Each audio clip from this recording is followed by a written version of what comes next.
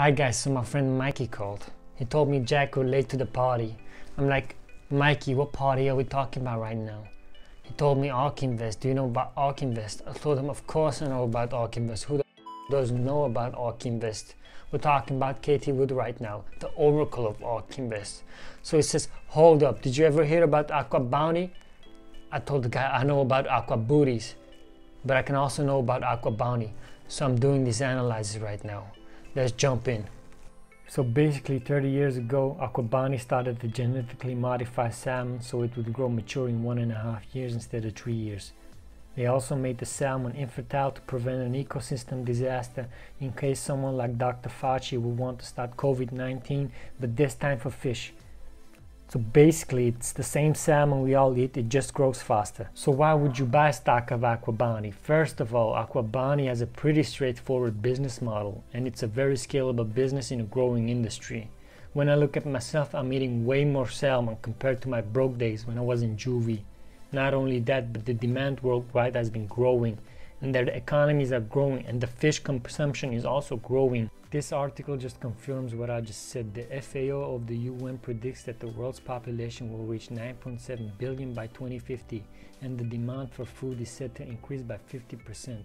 Fish, particularly farmed salmon, can offer one solution to meeting this increased demand. As demand increases, there will no doubt be increased pressure on the already overexploited wild fish reserves. Next up, we also know that Aquabounty has a lot of patents on genetically modified salmon, which grow quicker and cost less to produce. They are also disease-free, antibiotic-free salmon.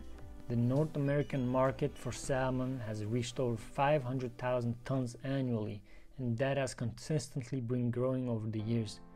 Institutions and insiders have been buying heavily over the last few months. The stock has performed extremely well so far and has a lot more room to move up.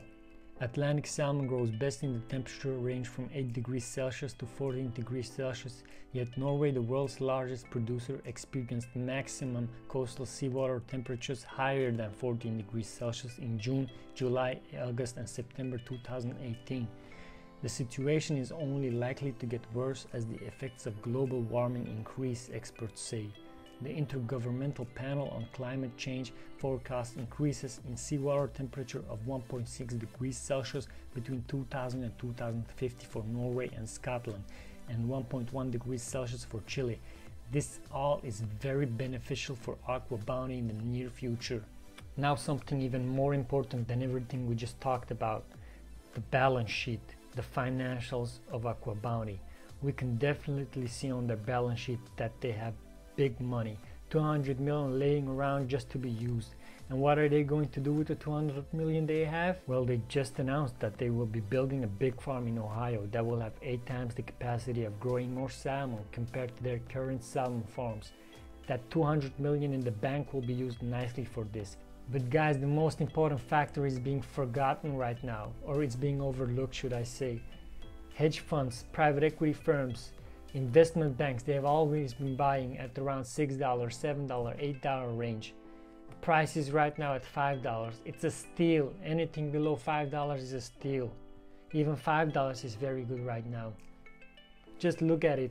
Look at all these banks.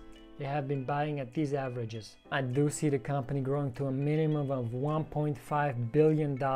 It's just going to happen because of the scalability and the innovative edge that Aquabounty has. So now you know about my hidden gem Aquabounty. I hope you liked the video. Go hit that like button, subscribe to the channel because I know you liked it.